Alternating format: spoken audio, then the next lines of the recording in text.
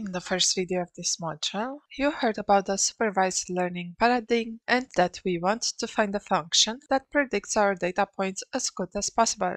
We usually do this by training our model on a part of available dataset called training set and test the prediction against the ground truth.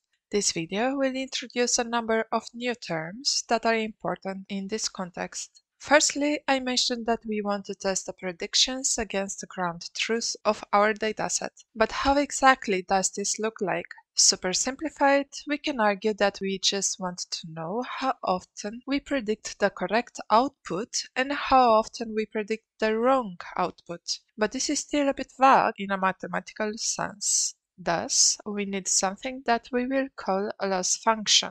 In the example of classification, a very common loss function is the so-called 0-1 loss. This loss is calculated based on the misclassification probability of our model.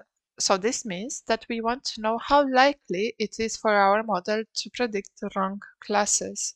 But this is only one of many different possible loss functions.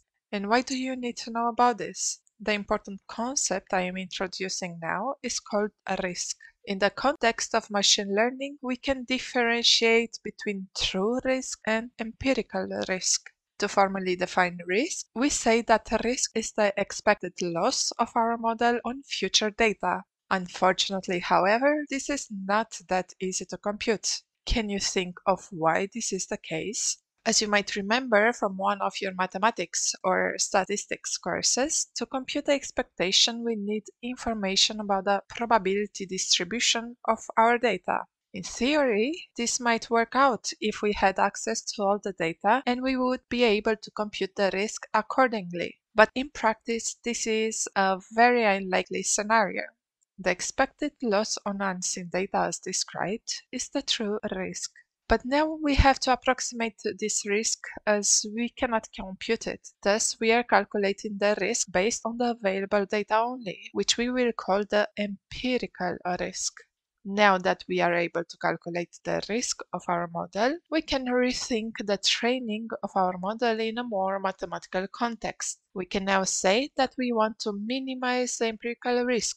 This concept, also called empirical risk minimization, has a small catch to it, however. Let's go back to our example of classifying animal species. Imagine you are only shown brown dogs, white cats, and black birds. If you minimize the risk of your model in that scenario, you will most likely end up going for color, as this will lead to a perfect classification of your dataset. And as you might see already, this leads to a bad performance on any of those animals with different colors. Now, this concept also has a name to it, but more on this in the next video.